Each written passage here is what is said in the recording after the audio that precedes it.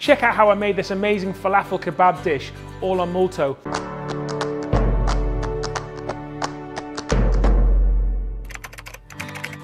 So guys, the first thing we're going to be doing is we're going to be making our falafel. Now falafel, base of a falafel is chickpeas. Okay, so now what we have here, we have about 15 ounces drained. What we can actually do is you can actually either steam it in Multo, or you can also actually bake it in the oven, or also pan fry it.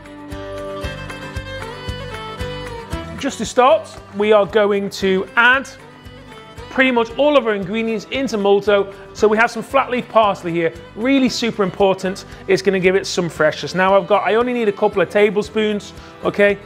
We've got too much here. Okay, maybe we can save the remaining for garnish later on.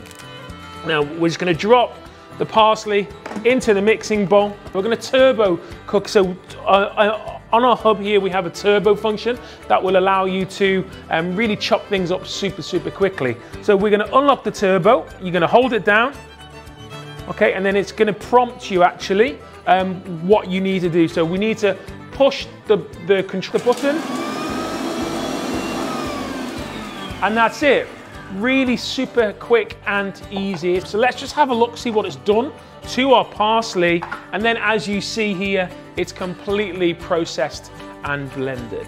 Now what we need to do now is we're going to be scraping down the sides, and then we're going to be adding our other ingredients. Okay, about 400 grams of chickpeas. Now if you wanted to make this using dried chickpeas, you would soak the chickpeas overnight. You would then boil the chickpeas for about 20 minutes to half an hour. Okay, let it strain it again, and then just complete that process exactly what I'm doing now. Okay, so within our chickpeas, that we need a base of flavor. Now what we have is we have garlic powder, we have cumin, and then we have some chili powder, or even if you don't like it too spicy, you could also use some smoked paprika as well. Okay. Now we're going to add some olive oil into it, just to give it a little bit of silkiness and smoothness. Some pepper, and then some salt. Not too much salt, because usually your chickpeas have already been brined. All right, if you do use it from a can, so you just need to be very careful with that. Now we're going to attach the lid. We're going to set it to 30 seconds. So what we're going to do now is we're going to start, and now it's done. Hopefully, we're going to look into there. Oh, and that's going to look absolutely fabulous. It smells great. It's slightly wet, but it's actually what we want. If it is a little bit dry, you can get some garam flour, which is what we have here, which is a chickpea flour, effectively, and you could add it into there to kind of loosen it up. So now, what we need to do is we're going to empty our falafel mix.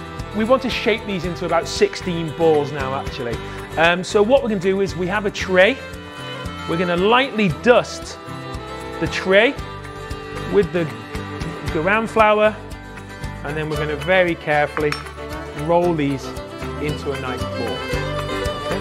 And then after we've rolled them into a nice ball, we're going to flatten them, and then we're just going to lay them on the tray. Okay guys, so I've just finished rolling out the 16 falafel, and I'm kind of flattening it slightly. Now what we're going to do is you're going to sprinkle some of this garam flour over the top to stop it from sticking on the bottom of the actual tray. And actually, ideally, what you should do is put it in the fridge for maybe 10 minutes to let it set slightly. So we already have about 20 fluid ounces of water in here, about half a quart. And then we're going to insert our falafel inside our steaming set. We have the deep steamer and the shallow steamer. So kind of spread them out nicely. Now we're going to put the lid on the steaming set to the mixing bowl. Then we're going to start. Now it's going to ask you if you want to preheat. If you're not using hot water, you would definitely say yes, please help me preheat.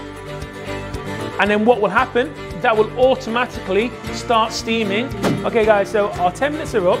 Now, when we're steaming this falafel, okay, there's a really important trick. You need to wait about at least 5 or 10 minutes for the moisture to kind of remove itself from the falafel, and then we should be able to lift it up. So we're going to remove this. We're going to let it stand for 5 or 10 minutes just to dry out the chickpeas a little bit, okay, whilst we move on and make our dressing. Okay guys, so what we're going to do now is we're going to make our tzatziki to go with our falafel kebab. What we're going to do, again, continuing with this recipe on Multo with manual mode, is we're going to pulverize our garlic. Now exactly what we did with our parsley previously, we're going to set turbo mode. You hold on lock, and then we start. 3 seconds.